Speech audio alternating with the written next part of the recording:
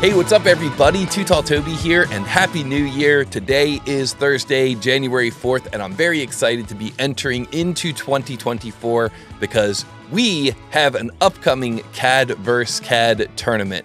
The Too Tall Toby CAD vs. CAD Spring Open Tournament will begin in February, and that means that there's only about 20 days left to qualify for this tournament.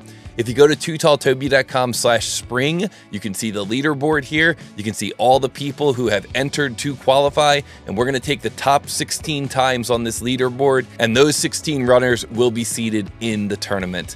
So if you want to qualify, you can go to tootalltoby.com/spring. All the instructions on how to qualify are right here up at the top of the page.